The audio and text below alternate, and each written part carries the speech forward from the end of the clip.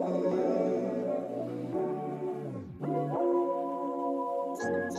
feels good. Shake that music. Let's go. You are my dream. There's no me without you. You are my dream. You're what dreams are made for. You are my dream. We're a three-strand cord.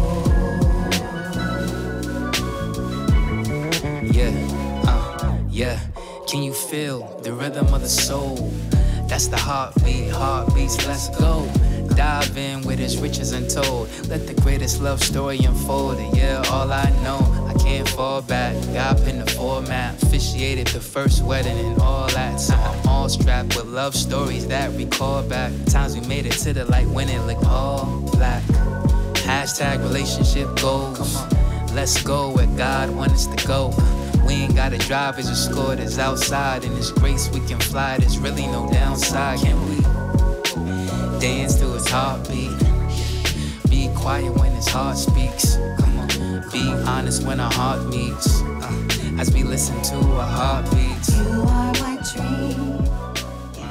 There's no me without you. All right, everybody, welcome back to the Heartbeats podcast. I'm your host, Ruth Kogan, and I want to thank you for joining me on the podcast all about LOVE, love. That's right, but most specifically, the love God has for us as demonstrated in how He brings two people together for marriage and how He is loving upon those singles. And so I'm excited for you all to meet in season 2, episode 2, my cousins Charissa and Joshua North, very dear and near to my heart. And Charissa is a Kogan. Shout out to the Kogans. Her father is my dad's younger brother. And they have a beautiful story, which we're going to get right into. But just in case this is your first time joining us, I just want to remind you, as I do every week, that as you're listening to their story, pay attention to what details, what aspects are popping out to you. Because around here, we call that our heartbeat, which is something God is communicating to us as we listen to a conversation or story. Because God is so good, He wants to encourage us.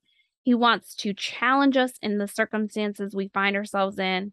He wants to grow our faith and deepen our hope and our trust in Him. His desire is that we would see more and more of our life through His lens. And He does that in such a beautiful and powerful way through stories.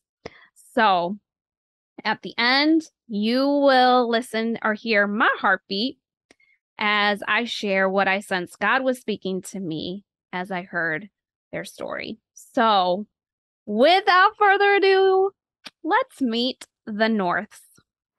Charissa and Josh, welcome to the Heartbeats podcast. Thanks for having us. All right. So as y'all know from the intro, y'all are meeting my cousins on the Kogan side. So shout out to the Kogans. And Charissa is my cousin through blood. Josh, you're my cousin via marriage. But I consider you more like a brother. Like, you're my bro. My bro. That's right. Yes.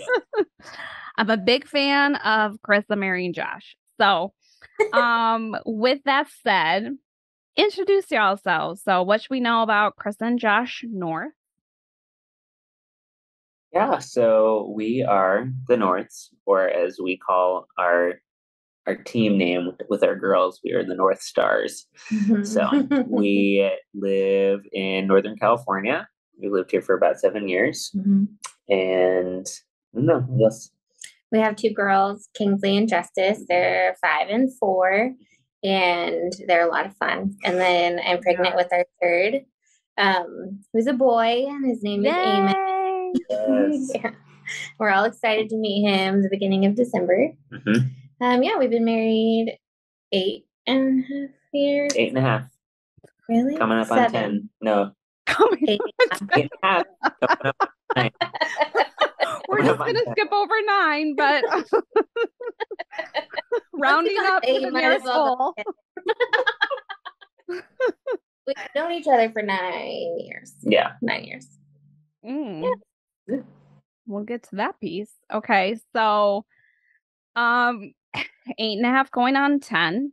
I always felt like growing up too, I was kind of that kid that just like couldn't wait to be old, you know? So it was sort of that like, you know, she's 5 going on 15 or whatever, but so I can relate, Josh, but you'll get there eventually.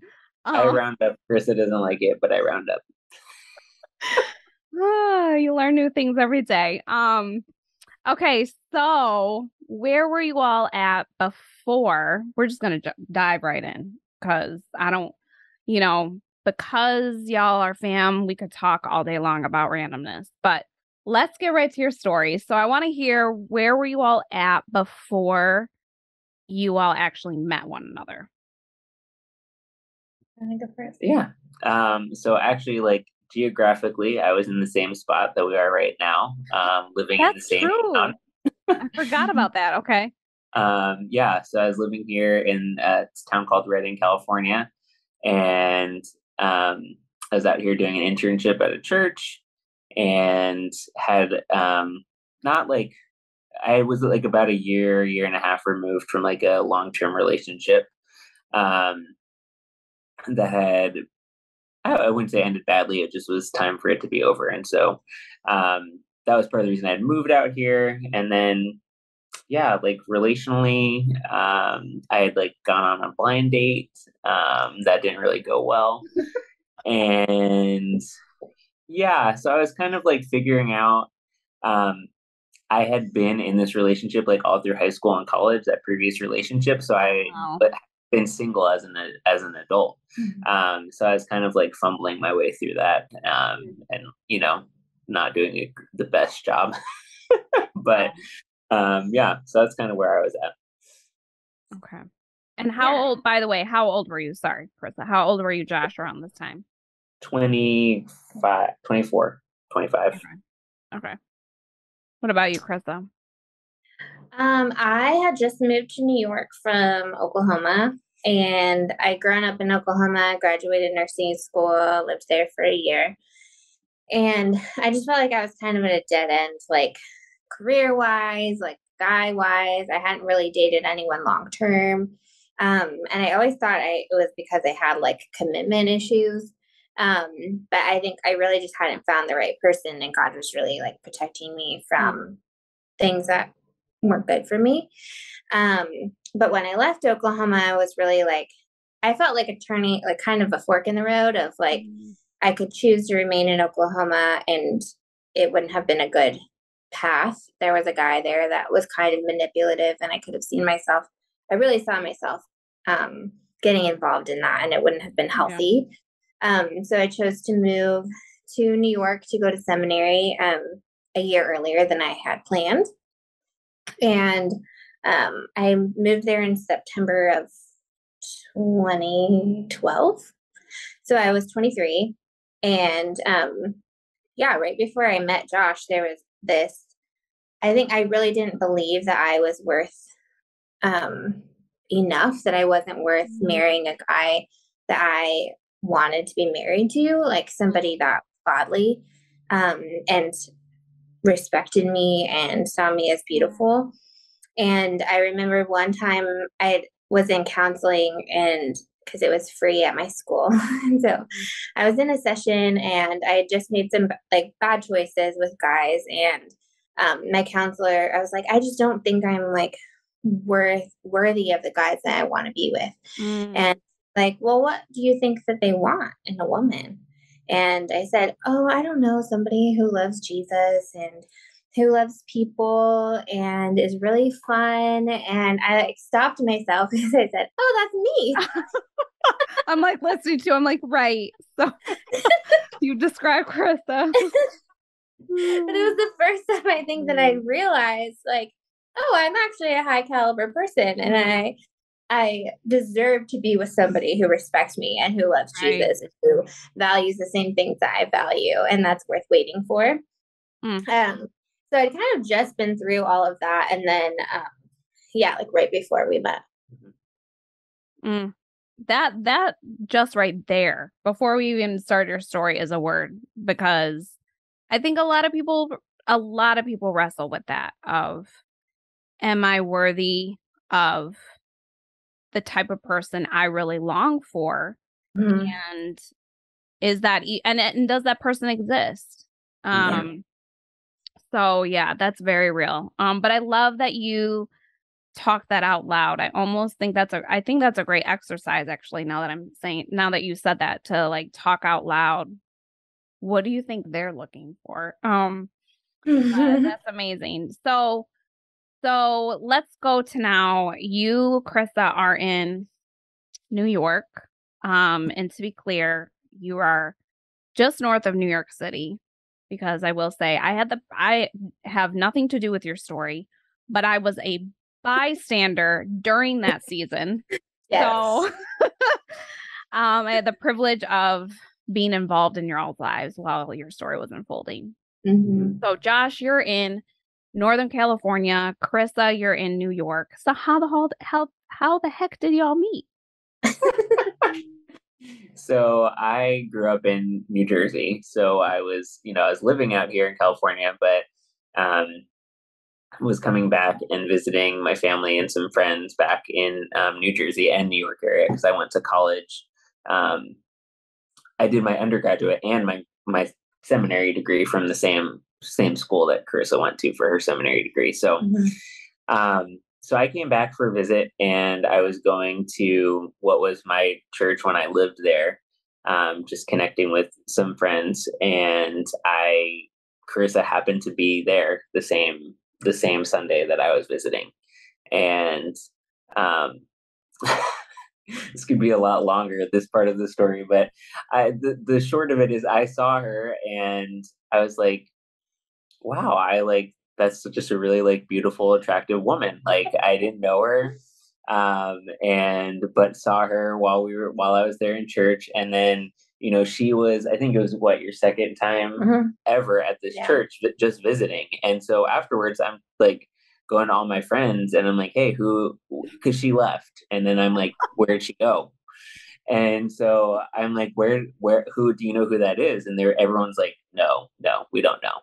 And finally came across a guy, a mutual friend who was also going to seminary and who knew. It was like, oh yeah, this girl Charissa. And so that was that like initial like me just like seeing her, although Charissa has her own like part of the story, I would say, from like that day, seeing me. Yeah, well, it was only my second week because I had been there before and nobody had talked to me, so I didn't want to go back. But then my friend was visiting from Las Vegas, and so I felt a little braver. So I was like, let's go to this church. And I remember standing there feeling so self-conscious because I was having a bad hair day. I didn't like my outfit. It was raining and I was wearing the wrong shoes. But I remember like looking over because the pastor was like, oh, here's Josh North from California. And I remember looking over and he was dressed so unusually for New York and for what I'd ever experienced before. And I will never forget what he was wearing. He was wearing like skinny jeans and a white button down, like long sleeve shirt.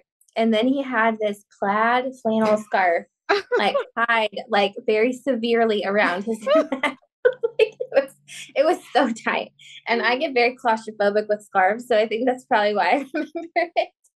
That it was tied so tight around his neck.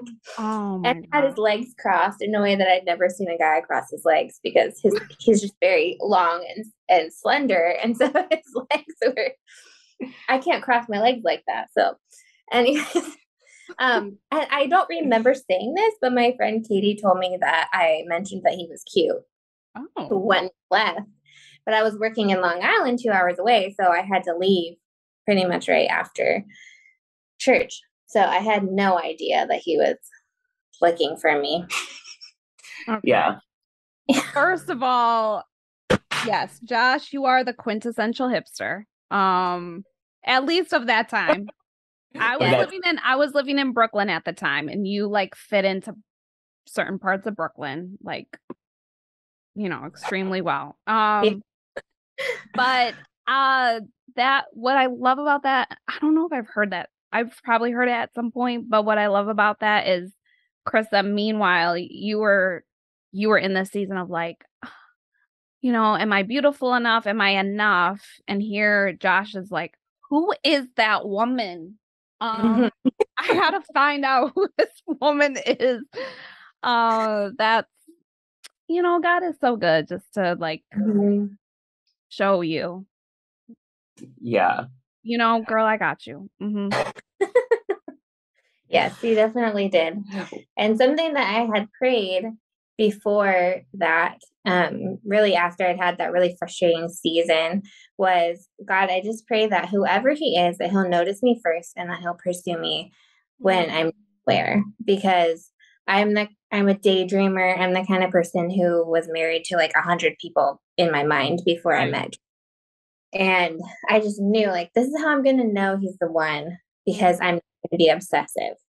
And so when we met later in the week and actually talked, and then eventually he sent me a Facebook message like, hey, I want to get to know you.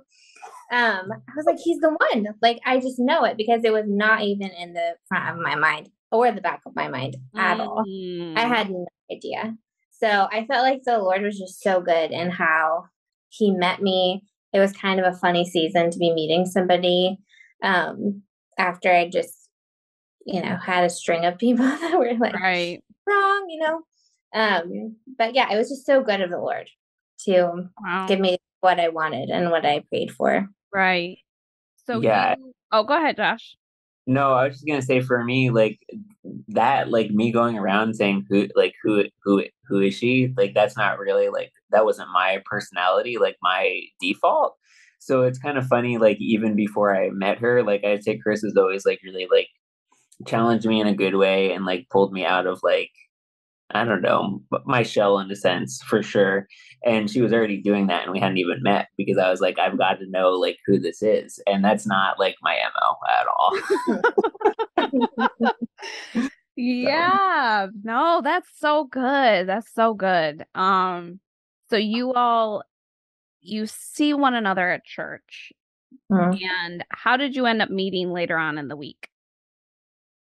So it was back at church again. I was helping, I played the piano, and I was playing for a worship night at church later that week, because my friend was the worship pastor at the church. And so I was there, and Charissa came that night. And yeah, just like afterwards, after the evening was over, there wasn't like a large group of people there, and so everyone was kind of just like congregating and talking. And yeah, I mean, I didn't really say much. I just said hello. He said, hi, I'm Josh. Like, shoved his hand towards me, like, to shake my hand. It was the most awkward thing ever. Well, yeah. Because I had no idea that he'd been searching for me for a week. Oh, that's so cute, though. So we met, and I wasn't even going to go, because I was texting this guy from back home that was like so bad for me. And I got there really late, and I was like, man, I don't even think I should go in. And like, this guy who's not even a Christian was like, why not? Why shouldn't you go in? And so I was like, okay, I guess I'll go in for the last 10 minutes of the worship night. And so I did. And that's when we met. And then that Sunday we connected again. Yeah, in church. Yeah, because I was going to go with my friend George, who was our only mutual friend. I was going to go to a prayer meeting with him on Monday night in Jersey. And he was like, oh, Josh really wants to go too. Can you? And I was going to drive. So he said, hey, why don't you go talk to Josh and just like figure out how you're going to pick him up? It's like, okay, like, I don't know this guy. So we figured out how to arrange that. And then I ended up having a car accident, just like a fender bender in Jersey on Monday. And so I called George and said, I can't drive. I don't want to drive back to Jersey. So he ended up driving. It was raining and cold. It was in January in New York. And he pulls up to my dorm, and there was already somebody sitting in the front seat with George that I didn't know. And then this guy in the back, and I'd had a rough day. I was like, I don't really want to talk to anybody right now that I don't know. So I got in the back seat. But being my cheerful, friendly self, I did talk to him. And he had very different perspective on our conversation. Yeah, I mean, I was ecstatic because I had really been like wanting to get some like quality time with her to get to know her. The backseat of the car. I mean, it's perfect, right? There's nowhere for her to go. Right. So she like got in and we drove, and it was like probably like an hour, I think, from the college. And so we were driving there, and yeah, I mean, now I know she was being her like cheerful self, but I like from my end, I'm like, yeah, she's totally into me right now. She's talking to me, like she's engaging in this like conversation with me, and I felt great because I'm like, again, it's kind of like outside of my personality, like to be like that kind of like, not that I'm not friendly, but just I'm more introverted. I'm more like keep to myself, but I'm like, I really want to talk to this girl. And so I'm like, oh yeah, maybe she likes me. Maybe she like thinks I'm, interesting. I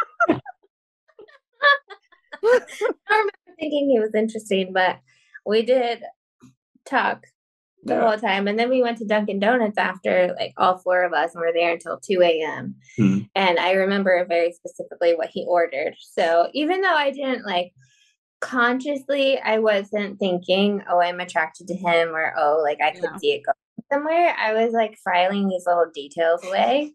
Good insight, yeah, or good awareness. Yeah. And he had this what is it called? Like a bow tie? Yeah, the bow tie donut. Bow tie donut. It's like a glazed donut. And he got his coffee and he took the lid off and set it to the side. And I'd never seen anybody do that. I mean, everybody gets a lid for a reason, but he didn't drink it through the lid. And then, so then the night goes by, and it's 2 a.m. and George dropped me off at my dorm, and Josh was staying on campus, like not too far away. And so he said, oh, I'll just get out here. And it was a pretty far walk, like to his dorm, or where he was staying. But I like to walk in the cold, so I didn't really think it was weird. And so I jumped out and I like ran to my door. And before I went inside, I just said, oh, I have a nice life in California. I'm like, what inside? Yeah, I'm not sure what I was really like expecting in that moment, but I was like, ooh, this is like perfect. Maybe it'll be like, I don't know what it'll be, but yeah, she dashed away and I was left with a cold walk. I was like, so you walked home from her place? Okay, great. Yeah, and then I got a Facebook message from him 2 days later. Yeah, so like afterwards, I went back and I was staying with one of my best friends, and just like I was talking with him about it and just trying to figure out like if I was going to do anything at all, because I was flying back here. But for whatever reason, like I really felt like already interested, and just like I wanted to at least continue this conversation. But again, like at this point now, she's like, see you never. And I had no way to get in touch with her. So, I did what any self-respecting person would do and looked her up on Facebook. I mean, that's a pretty common move these days. Yeah. So. Yeah. I did what I had to do.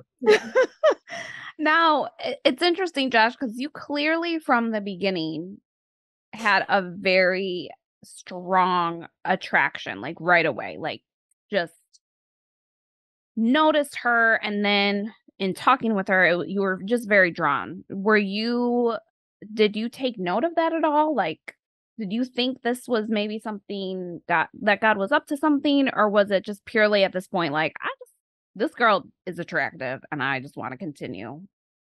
No, I think I sensed like maybe there was something more there. I think it was hard for me. I still had like I would say like some baggage at that point of like previous like long-term relationship that I had. And so, that, I didn't realize that all was still there. Yeah. But there was definitely for me, like, I was like, yeah, like, this is something, it's more than just like I'm attracted to you. It feels like there's something like that could be more serious. I would say, yeah. Okay. So, and Carissa, you said before you weren't consciously or subconsciously, or maybe a little subconsciously at least, filing some things away, but you weren't consciously attracted per se or taking note. No. So you send a Facebook message, and what happens from there? Well, he was very straightforward, which I really appreciate because a lot of guys were not that way. And he just said, I really enjoyed talking to you. And I know I'm going to be in California and you're in New York, but I would really like to talk to you more. And like, this is something that I'd like to pursue if you're interested in that. And it wasn't like explicitly like, I want you, but just I could tell even without knowing him that it was very intentional. Yeah. And, I'd been praying for that and for something that I wasn't really expecting. And so the moment I read his message, I knew that I was going to marry him. Break that down, Carissa.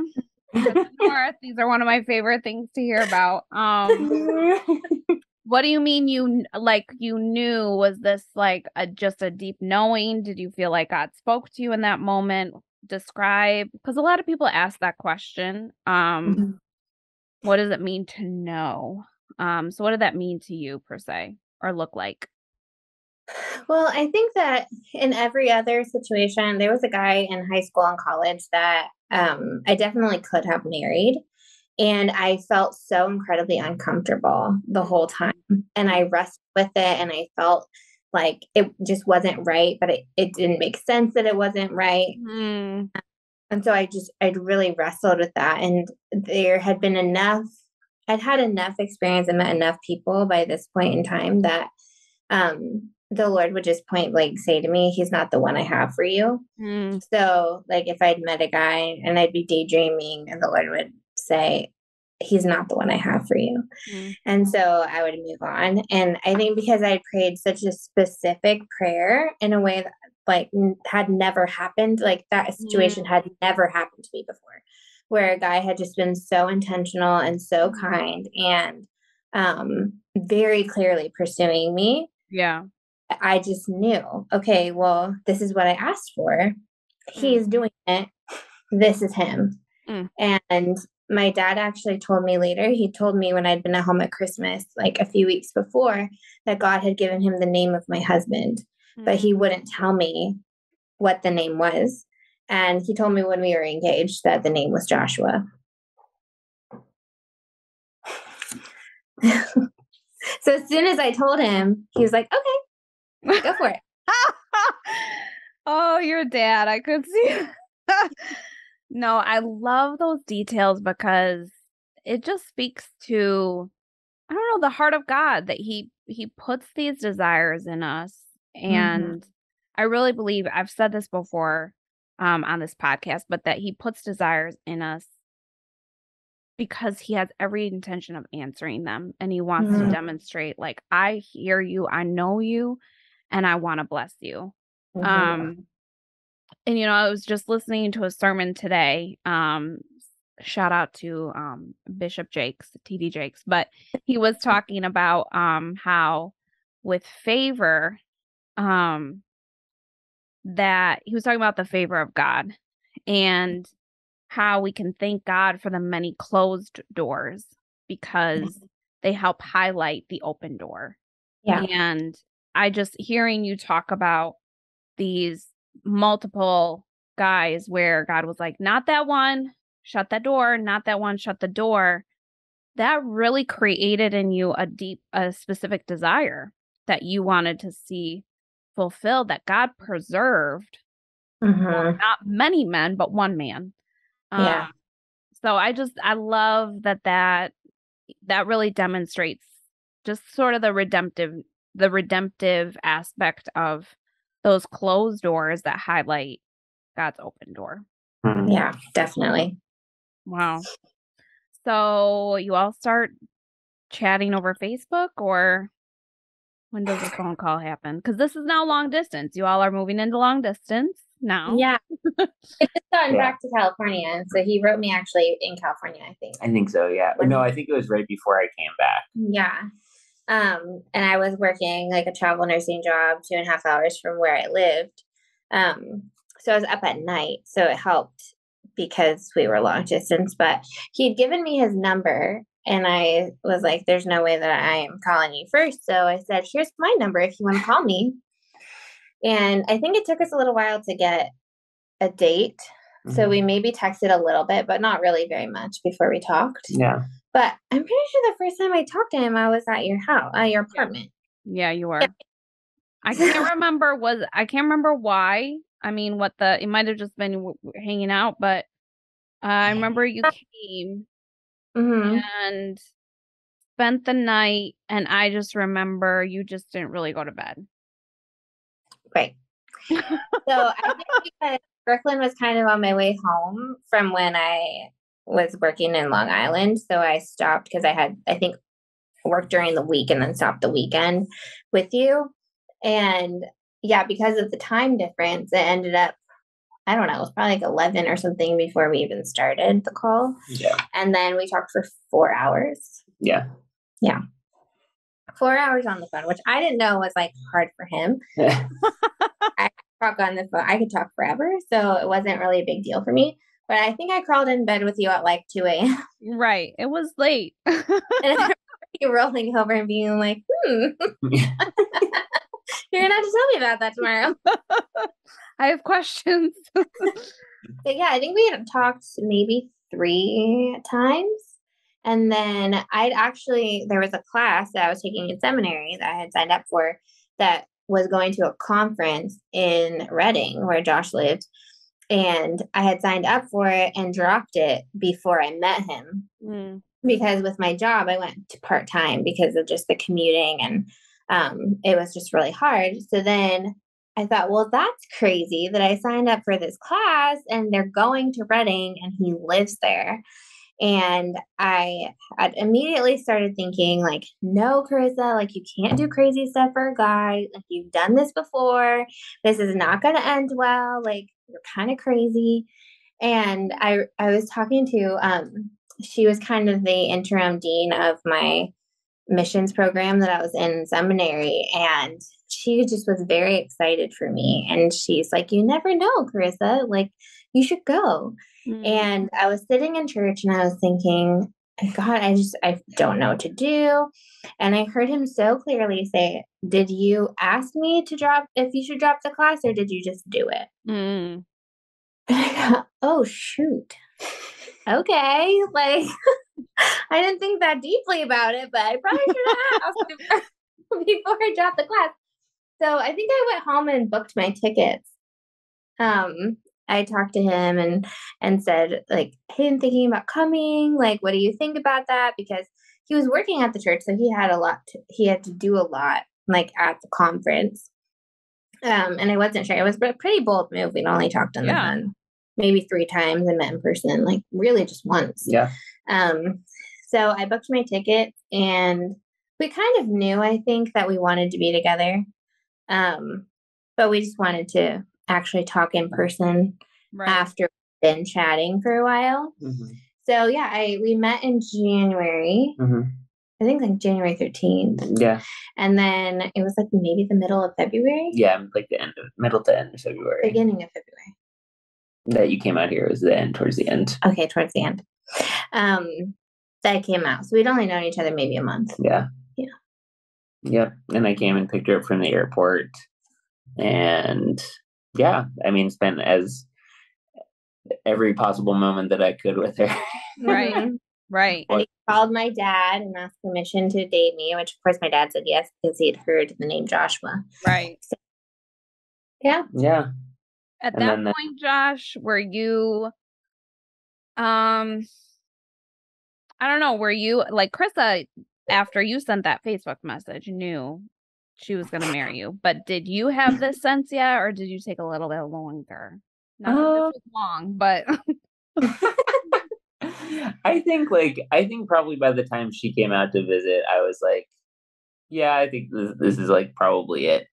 I mean, like it's not one of those things that I think we really said out loud straight away, but I think like by that point I was like thinking that more along those lines, I would say. Yeah, I think we were both at the point where we knew we weren't playing around. Right. And we had talked about that, about how we're not just dating to date. We're not just gonna chat it up for no reason. Like, we want to be married. Yeah. So like each of us was talking to the other one with the intention of, I want to get to know you because I'd like to marry you. Right. So you spend this conference or this time of this conference together in person. You make it official. Yeah. Mm-hmm. And then you fly back, and what happens? Yeah, so I flew back, and really I was the only one with money at that point because he was interning for a church and living in a shed. And hey, it was a nice shed. Which really, I think, looking back, and like, I could have thought, oh, he's kind of a deadbeat, but I think I just, Thanks. I don't know even why I didn't feel that way, but I could just tell he was choosing a simpler life. And it wasn't like he was lazy. Like, he had intentionally made choices to live more simply. And I really respected that.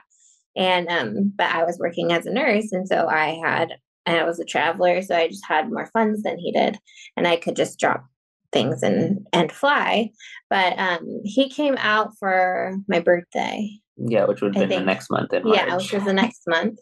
Because they gave you money, right, from the church for... I got like a little intern bonus from the church, so it was enough to buy myself a plane ticket. So yeah, he came out and threw me a surprise birthday party with his friends, whom I didn't know. But it was really your friends. Who became my friends and are dear friends of mine to this day. Yeah. I'm very grateful for them. But yeah, it was slightly awkward just because I didn't really know them at all. But it was still fun and really sweet. And he did things like got me new hubcaps because my hubcaps are missing, and like washed my car, like things that I don't do and don't think about doing. He did that like the day that he was visiting. And so it was really fun. It was short. We went on our first official date when I went back to visit her for her birthday too. Yeah. And then the next month I went to visit him, which would have been April. And then I went back in May. Yep. And that was kind of when he decided he was in this, I could let you tell it, but he was kind of in this, am I going to move back to New York? And I had known that he was kind of torn, just because I think California had been so redemptive for you. Yeah. But yeah, in May, like, he made the decision to actually move back because I told him I was not moving without a ring. Well, fair enough. Yeah. Yeah. Yeah. I had come out, like, there was no real like time frame on my like internship or how long I was going to be here. And so when we started dating, it just made me start thinking like, okay, maybe I need to like reassess why I'm still living in California. Yeah. But it was at that same time that the opportunity presented itself for me potentially to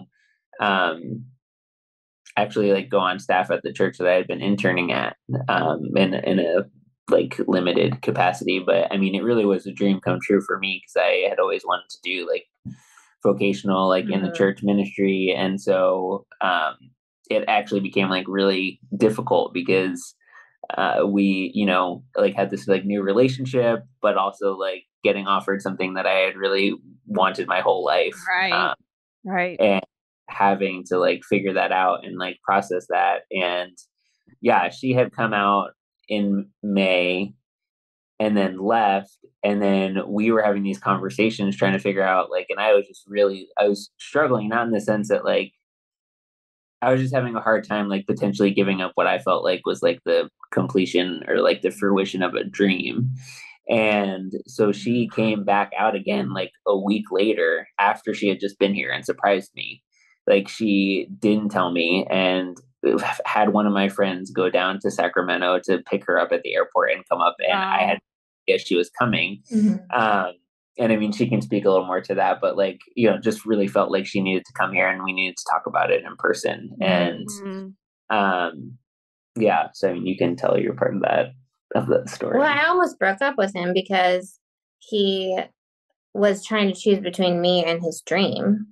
And it just felt like a lot of pressure. Like, what if you choose me and it doesn't work out? Like, maybe I'll just take myself out of the equation because I don't want that kind of pressure. Like, we've only known each other for months, But by that point, we'd said, I love you. We'd like talked about getting married, and we just really enjoyed being together. And so I took a day and prayed about it. And like, he knew I was thinking about breaking up with him. And so he was kind of distraught. And I just felt like I need to take a risk. Like, this is something that I need to risk. So I went back to my dorm. I was somewhere journaling, and I went to my dorm and I knocked on my friend Quinn's door and I said, Quinn, either tell me I'm crazy or drive me to the airport. She's like, whoa. Like, please come in and talk to me about this. And I so appreciate her because she's a friend from seminary, and she's very much like Josh. Like, they are very much same personality. And so she could help me understand things that I didn't really understand about Josh and like give me perspective. So yeah, I actually flew, I think, overnight. And then he was at the movies with his friend, and he called me and I was like, oh, could you let me talk to your friend, please? And so I talked to him on the phone. I was like, hey, could you pick me up from the airport tomorrow? He's like, yeah, sure. And he actually found a place for me to stay and everything. So I had that, and I think I felt like people kind of looked at us like we were crazy when I came back after being gone for only a week. We'd only been dating for 4 months, and really, I feel like everyone here was like, you guys are nuts. Like, why is she coming here and talking about this? We've only been dating a few months. But I think for us, we just knew that we had something special, and it was important, and we couldn't just blow it off. Yeah. I think like the next step like was really like being able to be in a relationship, living in the same place. Like, we didn't feel like, we were crazy, but we're not that crazy. We weren't going to get married yet. Like, so, but we're like, we need to like, that felt like the natural next step for us. Which is why like, it was really, it made sense. Yeah. So, sorry, before you continue, I don't know if I've heard that part where, Josh, you felt like you were giving up a dream. And I was going to bring this in if Charissa didn't, but I do want to mention, Charissa, that there was also a wrestle with you of, in a sense, am I getting ahead of myself with that? Or there was a wrestle with you of feeling like, in a sense, you were potentially giving up something that you felt from childhood. And I don't know if you want to elaborate on that, but I find it interesting that both of you had this wrestle of having to give up something that felt very near and dear to you, and even potentially a call from God. I mean, I don't mean it in a disobedient way, like, but I do remember you wrestling with that tension, Charissa, and I didn't know that Josh also, you wrestled with that tension. Yeah. So I don't know if you all could take a brief moment just to speak on that, because I think that's a very normal wrestle that people go through of sort of giving up a dream or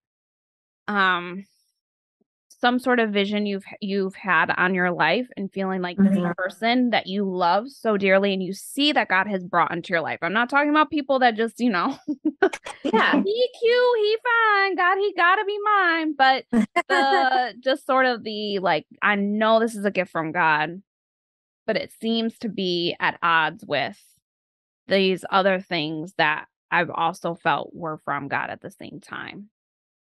Yeah. So yes, I have had a big wrestle with that, because from the time I was 12, I had felt called to be a missionary nurse, and I had spent every moment of my life since I was 12 preparing for that life. So it'd been over a decade of my life that I had committed to the pursuit of that. So I volunteered anywhere I could. I went to missions conferences. I did mission trips. I went to nursing school, even when I didn't like nursing school because I had a goal. And it was a little bit of pressure from my family once I had chosen that path. And so part of going to New York for me was kind of reassessing what really the call was and really separating my identity from like my vocation or my quote calling. And, you know, in seminary, I learned a lot about like my calling is to Jesus. Right. And, you know, I ended up working in Long Island and I ended up working in the Bronx in ERs. And it was just so like the Lord had already begun to kind of challenge me a little bit on like, why am I so focused on, I have to be a missionary. I have to go do this because if I was honest with myself, I wasn't really at the point that I met Josh. I was not super stoked about it. I was being honest with myself, but I felt like I'd heard enough stories about people that had been disobedient or married the wrong person because they just wanted to and they, you know, disobeyed God. And I was so afraid of disappointing God. And I was terrified of being disobedient, which is why I was still going down that path, even when it didn't feel right. So when I met Josh, right before we started dating, he said, so I know you really want to go to Africa. He's like, but do you think you could stay because I'm not going there? And I'd met other guys that had been like, so I don't really want to do that, but do you still want to be my girlfriend? And I was like, no, thanks. You know? Right. So even the fact that I was considering being with him, even though that was on his heart or on his life that he knew of, was a big deal to me. That meant a lot to me. Like, okay, well, it was kind of like, okay, maybe I've been pursuing the wrong thing in the wrong way. But I think the thing that really helped me, because it was something that I had to grieve and let go of because I'd been pursuing for over a decade of my life. Right. And so even though part of it was a relief, I was also questioning, what if I'm doing the wrong thing? What if I'm being disobedient? What if I'm just being selfish? And the thing I think that really led me to date him ultimately was that he had broken off a relationship with a girl that he'd been with for 7 years and followed the Lord to California and was really had really made some painful choices in obedience to God.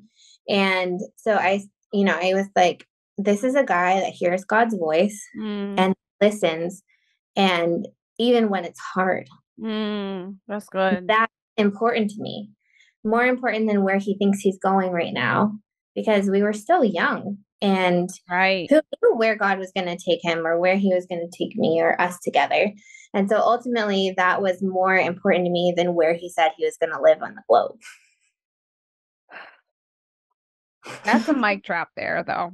Because for real though, because you're highlighting you're highlighting something that's important to look for, and whether it's a marriage relationship or just community, people you're surrounding yourself with, are you surrounding yourself with people that are actively seeking the Lord and actively listening for his voice and wanting to honor and obey him? Because those are the people you want speaking into your life. That's the type of person you want to marry, because at the moment they may be like, nah, I don't want to, I want to stay right where I am. I don't have a heart for mission, but that person's submitted to God. So if God says, I want you to do missions, then that person's going to do it because they have a heart surrendered to God. So you're highlighting something that's just so important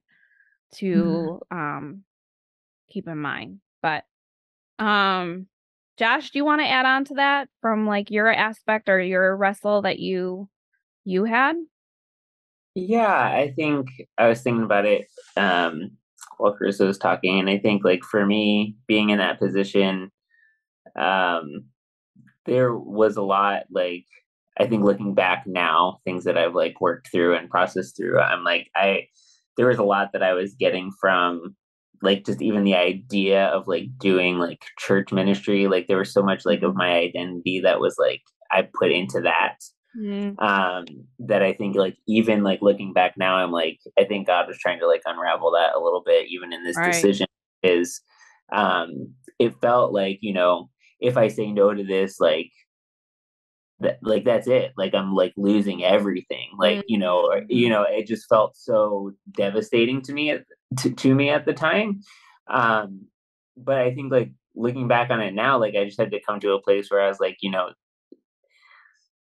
I think number one, like trusting God that, okay, if I say no to this, like if this is like my calling or if this is the thing you have for me, like you're going to bring about something else down the line. You're right. And I think along those same lines, like number two is like I was thinking about like, thinking about Carissa, I'm like, I'm considering like the rest of my life. Mm, Like I'm considering like this is the person who I'm thinking could be my wife. That's the rest of like my days on earth. And as opposed to this job, which is, yeah. I mean, with church, I think it's hard because sometimes we do get like, it doesn't, people want talk about calling for like, and then, but yeah. it's a job. And I'm like, Yeah. I could say yes to this and potentially lose like, who's going to be like who could be my part, like someone who's going to be my partner in life. And I would be, I don't know. I felt like I need to go back and find out. And Right. yeah, I think it'd be those two things, just like trusting That's God and good. like realizing like this is bigger. And like Mm, and what we've realized, I think just down the line, like in our marriage is like this, like us, like our family, like that's like ministry calling, like that's the thing, like that's it. And like a job or what I do in my like to make money, like that's like secondary to this. right. And Right. I mean, I think that even in that moment, just like starting to realize some of those things. Well, because I told you too that I didn't want to be a pastor's wife. So he says, I don't want to go to Africa. And I said, well, I'm not being a pastor's wife. And if I am, I'm not going to come every day and every Sunday. I'm not going to like just sit there and serve you. Like, that's not me. He's like, okay. Oh my goodness. That's so good though, what you all drew out. I'm not going to add to it. I'm just going to let it sit and simmer with folks because um both of you just drew out some really key things and is ministers to me because we all find ourselves sometimes in what I would call almost like conflicting seasons where it feels Mhm. there's these tensions of like, oh, God's brought an opportunity into your life, but at the same time, didn't you like tell me to do that? I'm confused. What am I, God, what are you, saying? And so that's really good. So, Josh, you move back to New York Mm-hmm. and this is May now. July. By the time I July. came, like, yeah. Okay, July. And any major highlights in that season before you get engaged, or was it kind of smooth sailing until you pop that ring? I would say I don't think any aspect of our relationship was smooth sailing for me.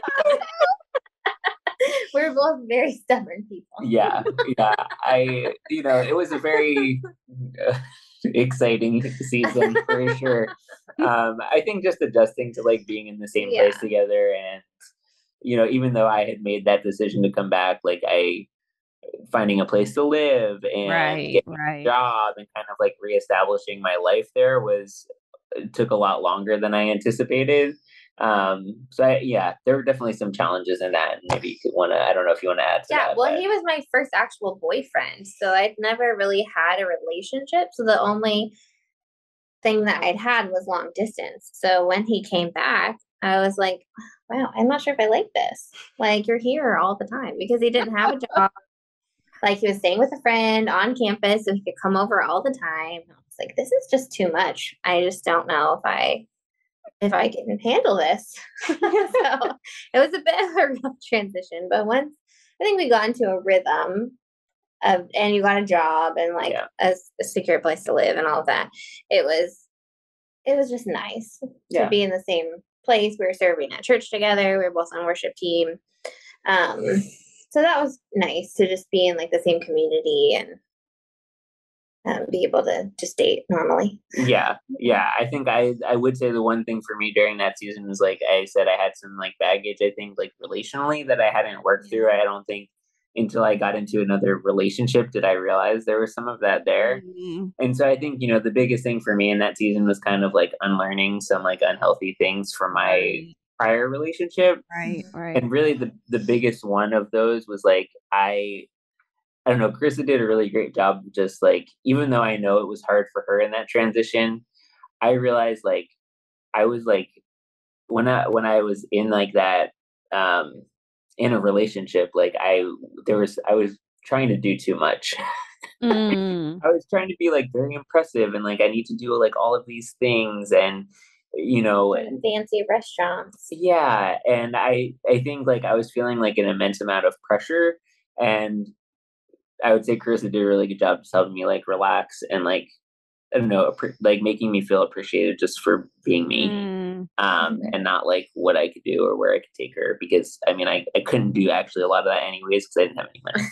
So like, I don't care if we eat pizza or if we eat like a can of soup. I just want to be with you. Right. That matters. Right. Yeah. And you did marry someone though who, in your heart of hearts, Josh, you just are a generous giver. You love to. I've loved watching you love upon Carissa, plan surprises for her, and do things that are very intentionally things that she loves. And you do that in such a great way. So I know that that's in your heart to do. And I imagine there was a huge part of you that wanted to do all those things, but then at the same time in that season, you couldn't do it as how you imagined it, maybe. Yeah. And I think like it was ultimately like where my motivation was coming from in doing those things. Yeah. I think like I previously would do those things like to like, I was trying to like maintain that relationship, or like I felt like I prove my worth and things like that. And I think like as we went further in our relationship, like it just it came from like a different place, like a healthier place. Yeah, that's good. So when did you actually propose? It was about a year, just about almost a full year after and a day started dating. Yeah. So in January or February? February. Okay. Yeah. And we were actually back out here again in California, so we went back the next year to do this conference at the church that I had interned at. So this could also be a very long story. So do you want to hear the story? Yeah. Do you want to hear? Yeah, you gotta. I remember tidbits, and it's funny. Yeah. I remember the parts I remember. So I was planning this all along, and I knew I wanted to do it here because we had started dating here. It felt like a cool place to do it. And so I had Carissa's parents had given me a ring, like a family heirloom, and at Christmas when we were visiting, and she didn't know, and so I had, kind of knew, but didn't know for sure.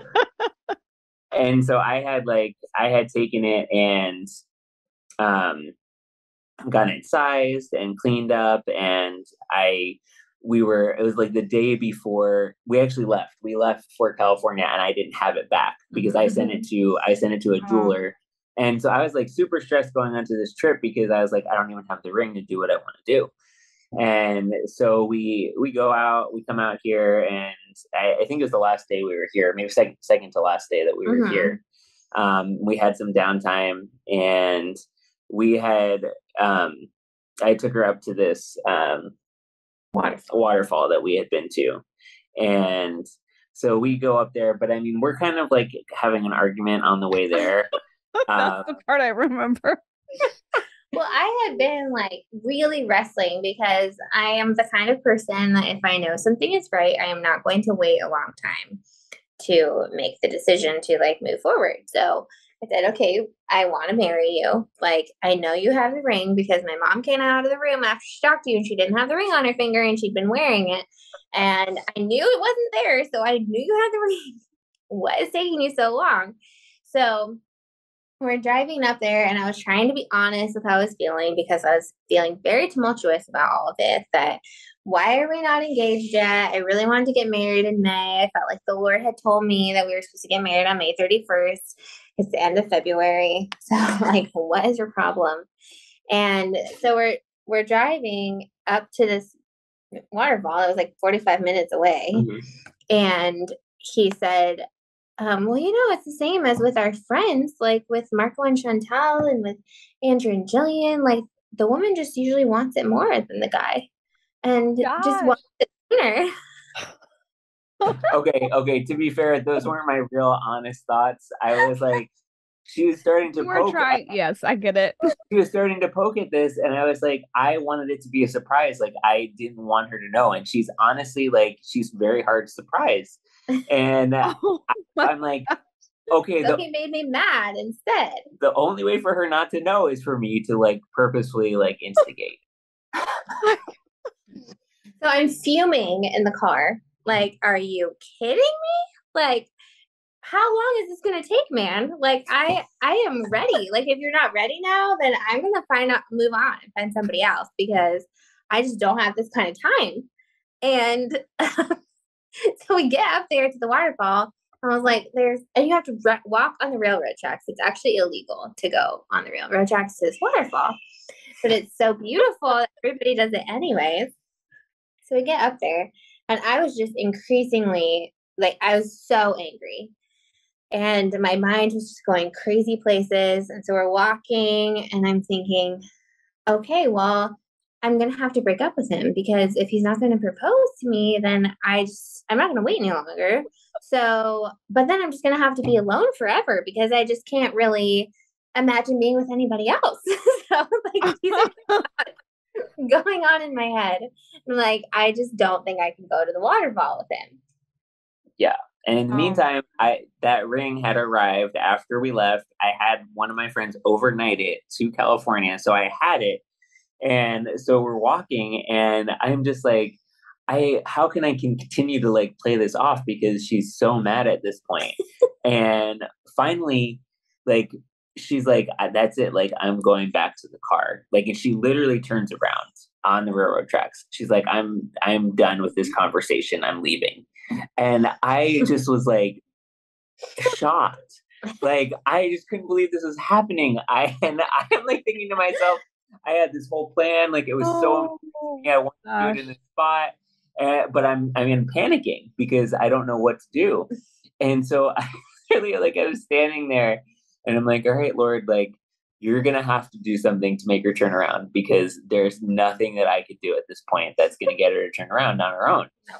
And so I'm standing there watching her. She's nearly like out of sight, like around the corner.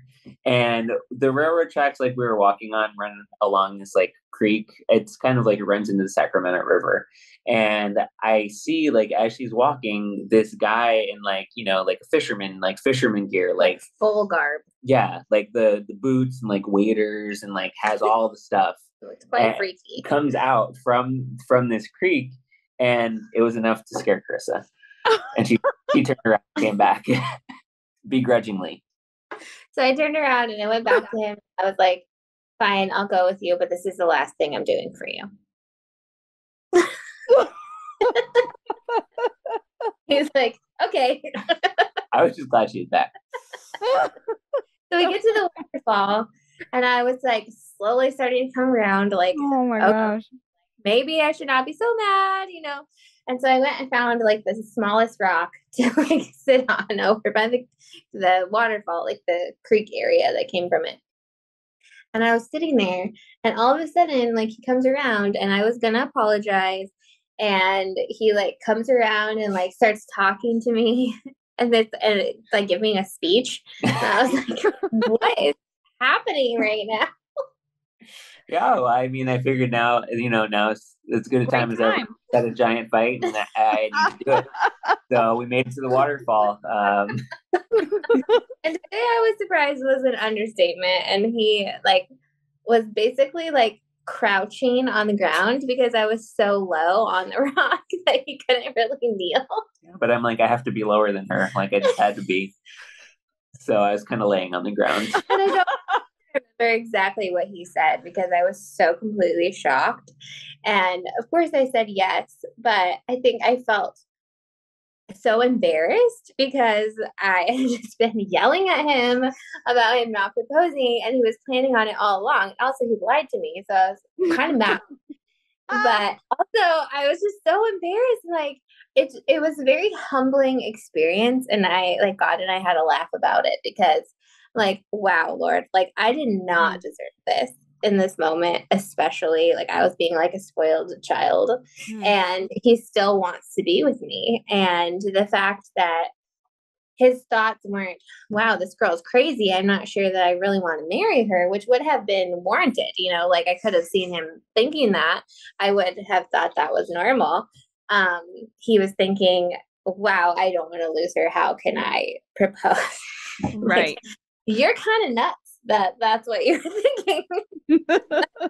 Also, what a gift, that I felt so humbled and undeserving of him in that moment.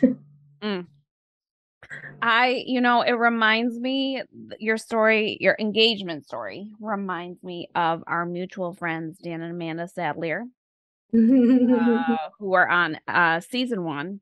Yes. But that, so if y'all have not heard their episode, go listen to it. But they have a similar story where Dan wanted to be very, make it a surprise.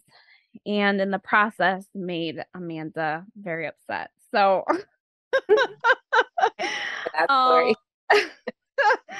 But I appreciate your heart, Josh, and appreciate your desire to give her a good surprise. And you did. You did give her a good surprise.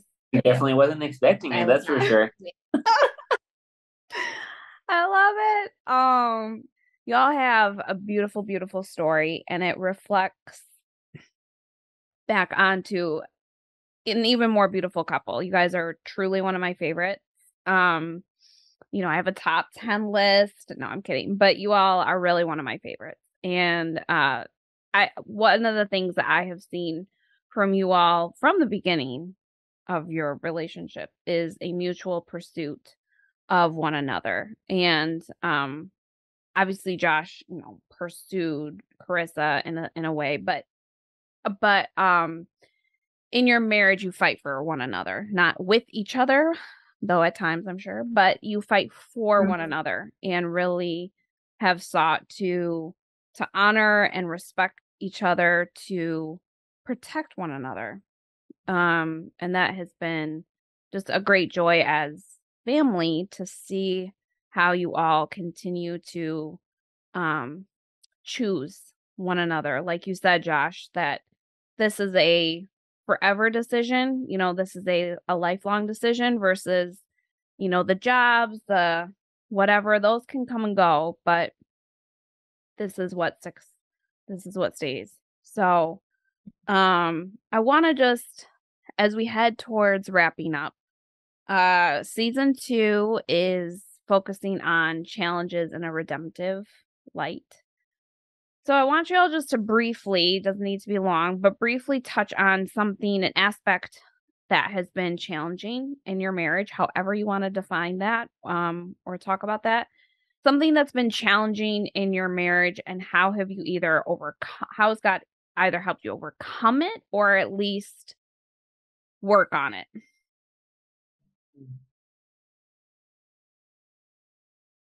No, you want me to go first? Yeah. Of course she does. I think like for me, something that we've talked about a lot is just like what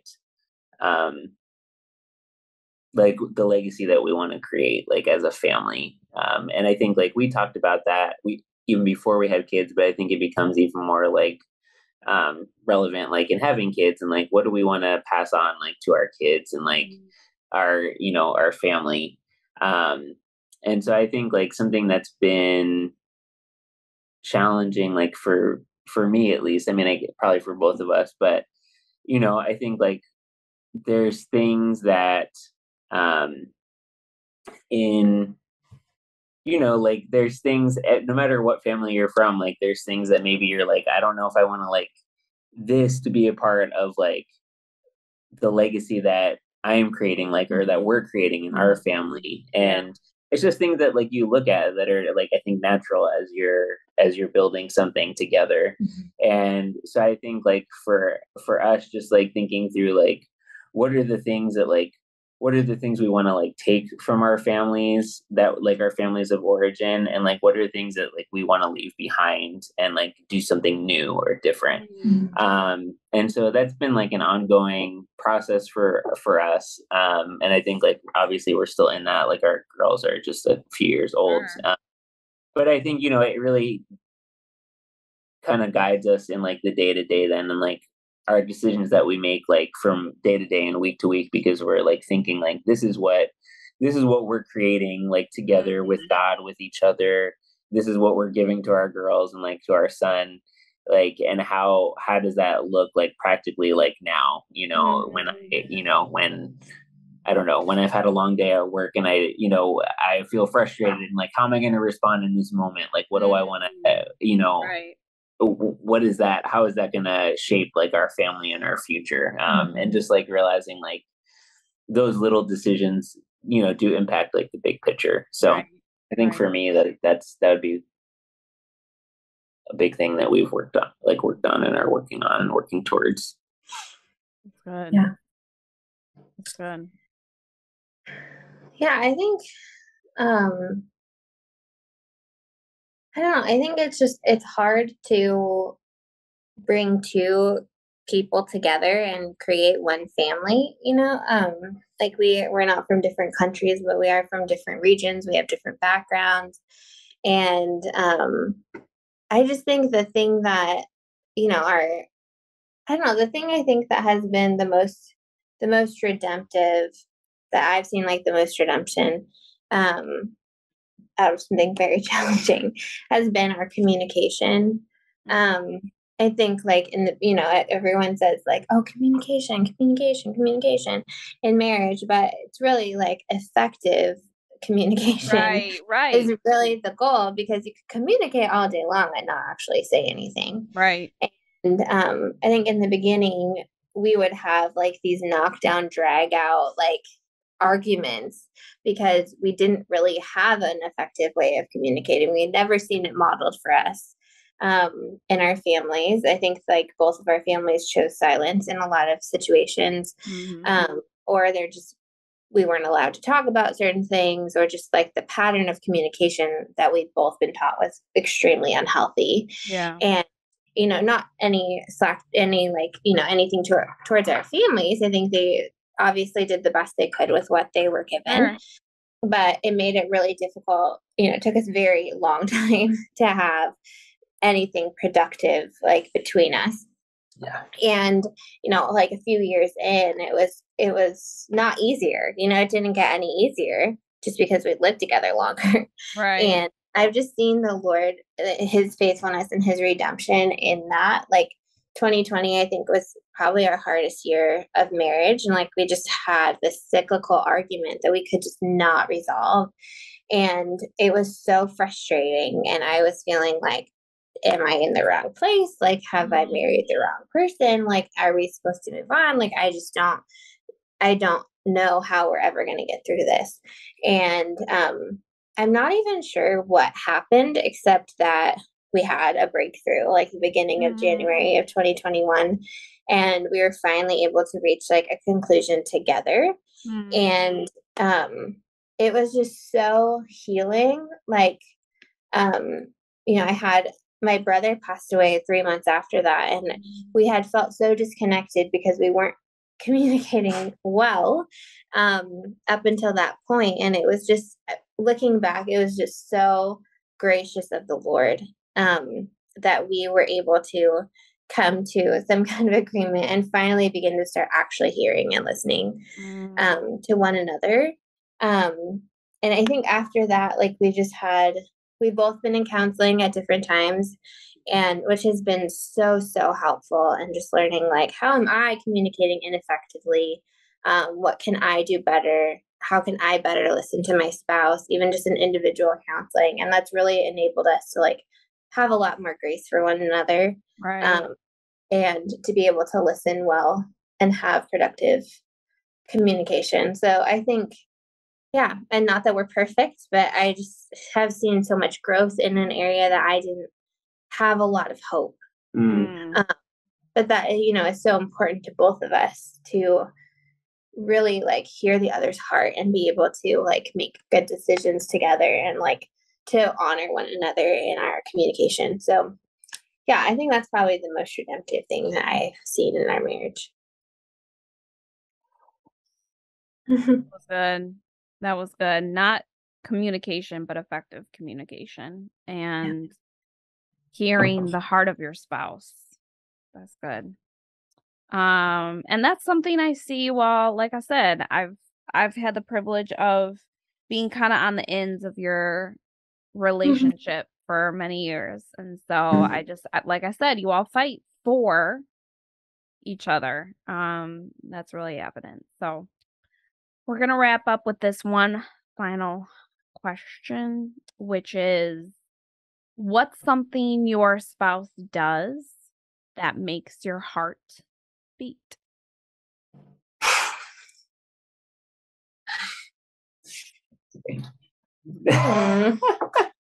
Not a children's podcast. Just want to, put that out there. You can say whatever you want.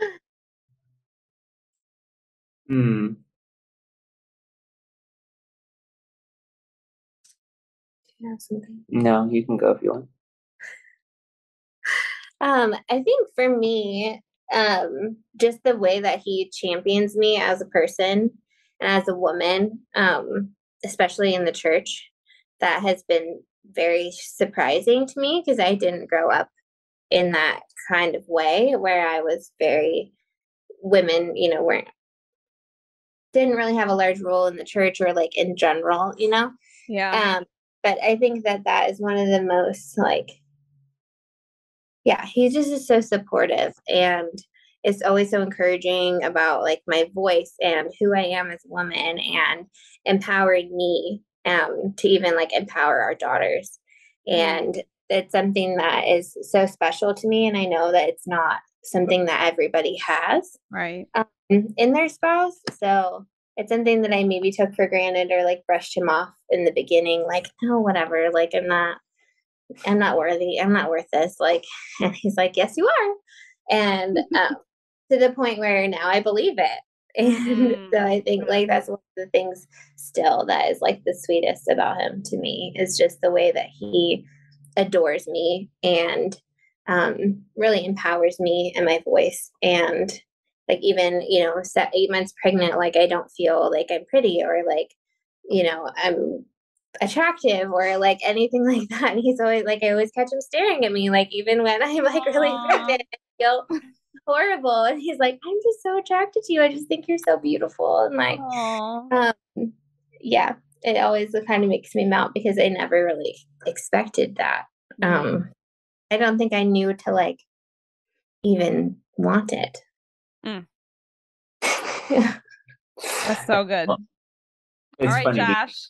Well, it's funny because I was going to say, besides the fact that she is absolutely gorgeous, that's literally going to be my lead in. And I do that. She still gives me butterflies, like, all the cheesy things I could say. But I think for me, like, the one thing I would say is that, and I mentioned it, like, earlier, even at the, like, before I had met her, she has this, like, ability.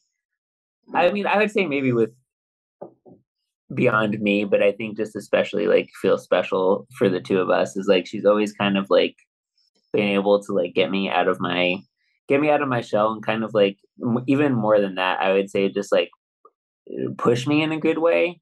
I think like my default is like comfortability. Uh, unfortunately, like it could be my default, and she's always done such a great job at like pushing me beyond that and like challenging me. Um, where I need to be challenged. And again, like not, I use those words like push, challenge, but they're really not bad. Like they feel right. Like they feel good because it's like always, it's pushing me towards something like good or pushing me towards something like that is part of who I am.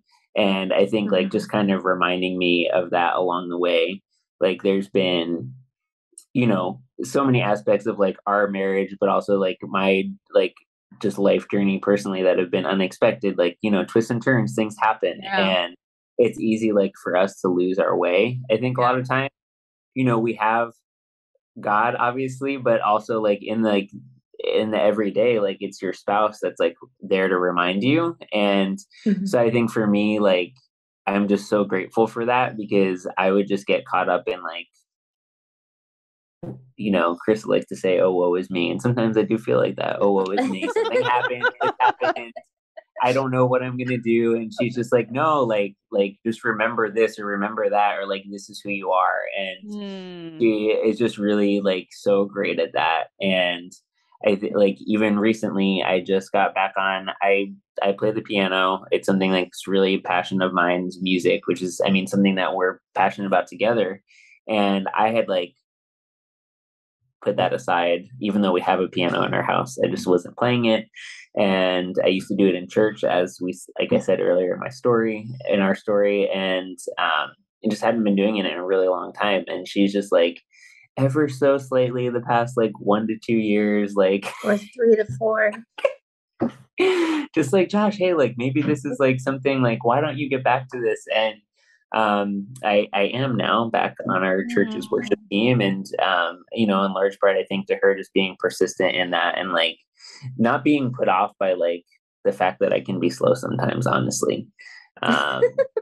And I can be, I'll admit to that, but she sticks with it and sticks with it. And I'm so grateful for that. Beautifully put by both of you.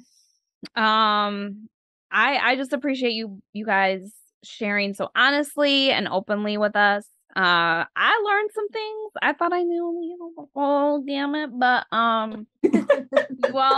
you all definitely taught me some things. And honestly, you guys dropped a lot of gems. Like I don't even think trying. So but that really does speak to even though you guys aren't pastoring a church, there's still this ministry heart you guys have within you, and it is evidenced in how you just share your story, but also how you show up in people's lives, how you parent and how you love each other. So I want to thank you, fam, for joining me today. And I look forward to seeing you all soon, probably post baby. Yeah.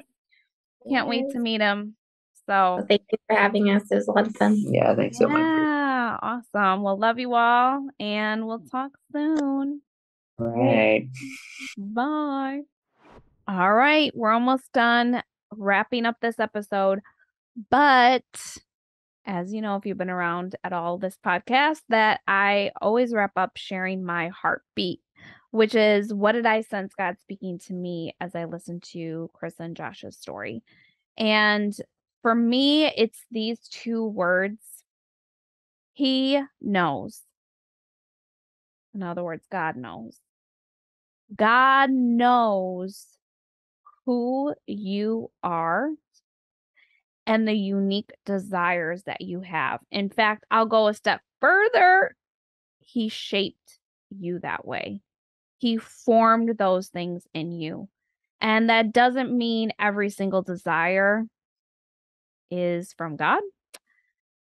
Absolutely not. But there are things that he has put in deep inside of you from early on, or as you've gone and experienced life and life's disappointments, perhaps, that those desires start to take shape.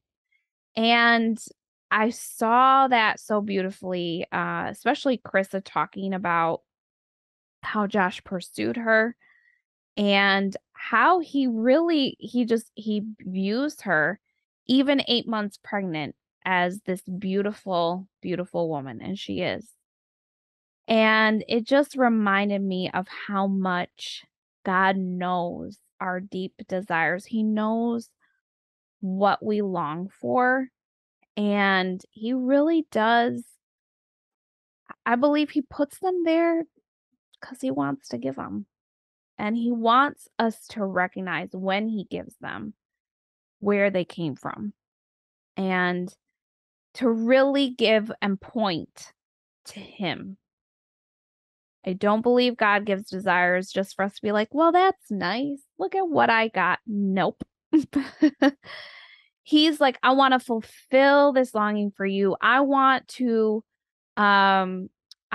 overcome this insecurity you have. And I'm, you know, Krista, for example, just with her transparency, and Josh, both of them had these insecurities or fears or various things that they voiced that the other person met, that helped, not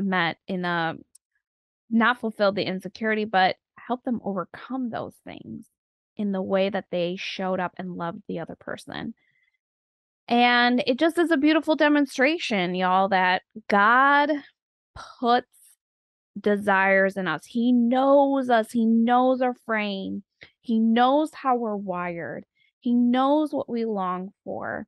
He knows what we don't believe could ever happen. He knows what we think is impossible. He knows the things that we don't even think to pray for. That's something Krista said. If you recall, she said, I don't even think I thought to pray about that. And yet God satisfied it through Josh or through Carissa.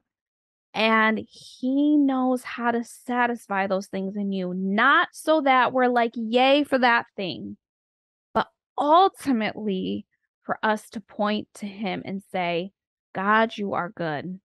God, you are amazing. Y'all, I'm at a place in my life where I don't got no more of this yet, like just appreciating stuff or appreciating even people. I appreciate stuff. I appreciate people.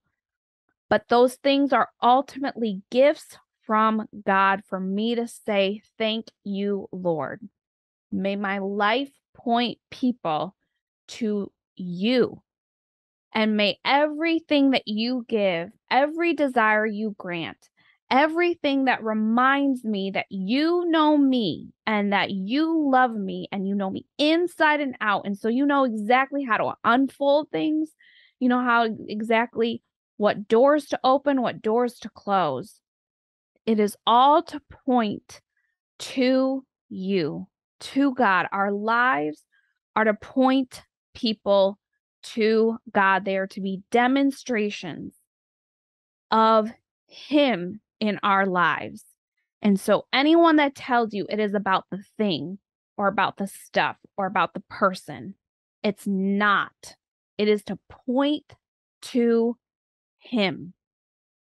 And so y'all, he knows you so intimately and so beautifully, intricately, and he loves you. He loves me. And so I want you to make a decision today, if you haven't already, that you don't just enjoy what he gives you, but you point to the giver. May our lives more and more point to the giver of all good things. All right, you all, thank you for hanging out, listening to this amazing story and conversation, and look forward to being with you all in a couple more weeks. for our next As we listen story. to a heartbeat. You are my dream. There's no me without you. You are my dream. You're what dreams are made for. You are my dream. We're a three-strand cord.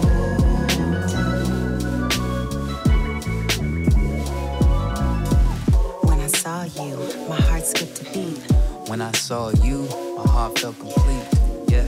But I wasn't ready to speak. So I took the first word I was ready to greet. But God knew Shot my we shot, were baby. meant to be. I knew